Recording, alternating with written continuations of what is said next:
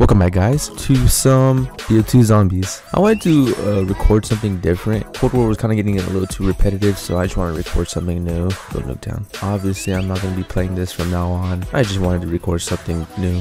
I never actually got to really appreciate the game it was. I never really played it that much because I was still young when this came out. I forgot there's no sliding. I don't have an Xbox, so I'm playing this on my PC, and I'm not playing with an Xbox 360 controller. I'm playing with a PS4 controller.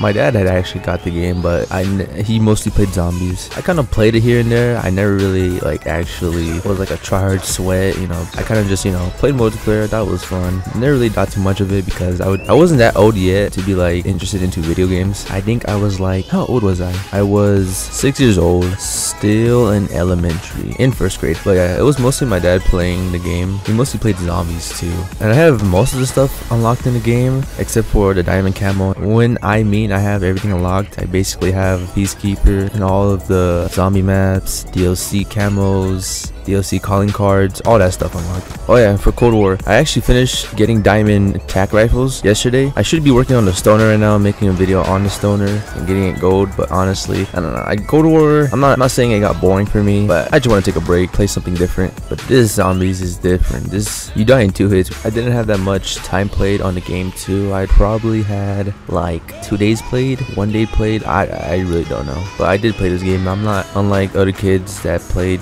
the game for 1 day and just say nostalgia. Personally, I think the zombies was the best, not because this game was really good. It's just because the vibe of it was just really I don't know, it was just something else. And I'm not going with the crowd and just base what everyone says oh, this game was the best, this game was amazing, top #1. Obviously, I think this game was really good, but I feel like it could have been better. But either way, this game was really good. I'm not gonna lie. Sometimes when I got home, I played it, but not really. I mostly played GTA. At the time because it was fun, more fun than this game. And when I mean GTA, I mean GTA 4, not 5, because 5 wasn't out yet. But most of the time, I would see mostly my cousins just playing this 24/7, and I was like, wow, this is cool. The zombies was definitely hard because you couldn't slide first. Second, you died in 2 hits without jug, so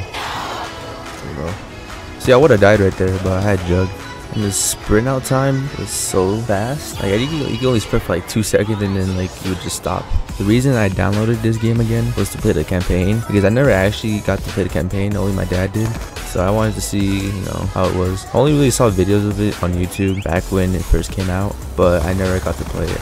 And I didn't know there was actually a mastery camo for this game. It was just basically diamond. I wasn't really that old enough to know what quick scoping was, or I knew how to do trick shots or anything like that. I mean, I kind of knew what the idea of trick shotting and quick scoping was, but I kind of thought but isn't that hard?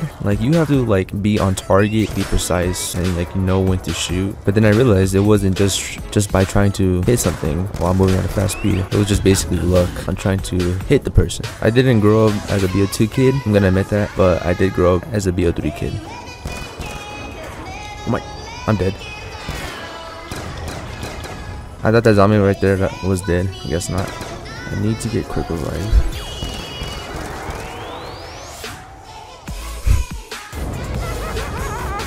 That laugh was so creepy. Anytime I played zombies, I would hear that voice.